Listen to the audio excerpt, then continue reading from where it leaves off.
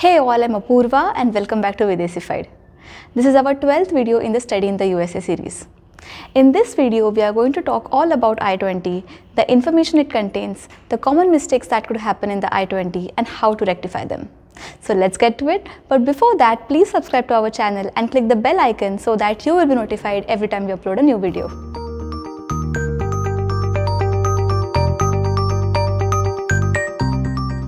In the last video, we talked about the breakdown of expenditure estimation and the financial documentation you could show to get your I-20. Once you submit these documents, the college reviews them and processes your I-20 within a week or two and ships it to your home address. Due to the COVID-19 pandemic, colleges can send the I-20s over email also. Otherwise, they have to physically courier you the copy and you need to take that form to your visa interview. Some colleges even charge you for the shipping cost. Certificate of Eligibility for Non-Immigrant Student Status, also commonly known as Form I-20, is the most important document for an international student in the US. More than the visa stamp, I-20 is the one that determines how long you can stay in the country legally. As a student, you need I-20 for almost everything, like to open a bank account, to get your social security number, to apply for a driving license, to apply for employment, or for any official purpose, you need a valid I-20. So it is very important to make sure all the information on your I-20 is correct and up to date. What information does the I-20 contain? I-20 is a 3-page document, and the first important thing you should notice is the SEVIS ID. After the 9/11 attacks, the US reformed its student visa program and introduced SEVP to keep a record of all foreign students in the US. Under this program, each college will issue a unique identification number to every admitted student. So if you get multiple admissions and multiple I-20s issued, you have multiple SEVIS numbers on your name, and that's totally fine. But you need to make sure that you are paying your SEVIS fees and submitting the DS-160 with the correct SEVIS ID from the college you want to join. The first section contains your personal information such as first and last name, date of birth, country of birth, citizenship, etc. And they need to exactly match with your passport. If you see any discrepancy, then reach out to your international office immediately and get it rectified. They will issue you a new I-20 with corrected information. On the right corner, you can see the type of visa you should be applying for. Next, you will see the school name as registered in the SEVP and the contact information of the school official. Following that, you can see the information about your program. Make sure the education level and the major mention matches with the program you applied for. Education level would be Bachelors for undergrad students, Masters for graduate students, and Doctorate for Ph.D. students. Sometimes the major name can be different from what it is commonly called. Like computer science is called computer and informational science in some colleges, and computational science in some colleges based on how they registered their program name with SEVP. Still, double check they have mentioned correct information on your I-20. Unless you are doing double majors, the major 2 field would be none. Also, verify the program start and end dates.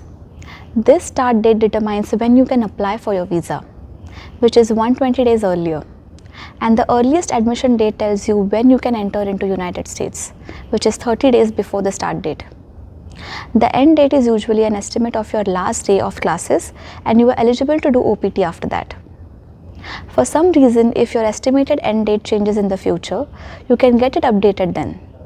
But for now, for undergraduate students, it should be around 4 years. For graduate students, it should be around 2 to 2.5 years, and for PhD students, it's about 6 years. The next section is about the financials. On the left side, they give an estimation for 9 months, which is fall and spring semesters together. And on the right side, they provide the breakdown based on the documentation you submitted.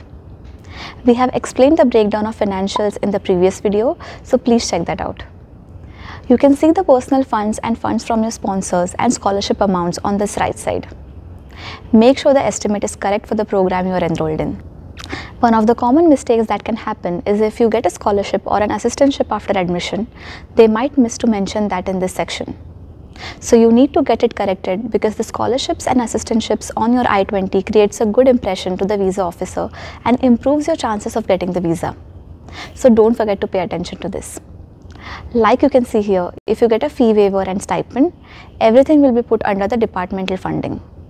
The next section is for the attestation from the school. And the last section is for your signature after verifying all the above information. You have to get the parent or guardian signature only if you are below 18.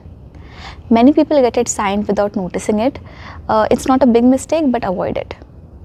If you're a bachelor student and under 18, you should get it signed. Otherwise, just leave it blank. You have to sign the I-20 before you appear for the visa interview.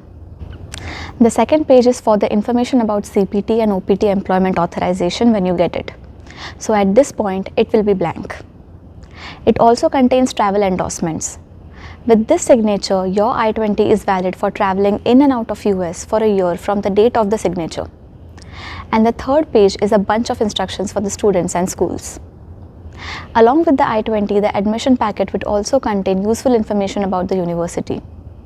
These resources help you with your class registrations, immunization, accommodation, fees payments, etc. And also information about any student organizations that will help your transition to be smooth. So don't forget to check that out. So that's all we have for today. Hope this is helpful. We will come up with more videos about what's next after I-20 very soon. Please let us know all your questions in the comments box below. We will reply and make videos answering all your questions. Please like, share and subscribe to our channel. Until next time, keep learning. Bye-bye.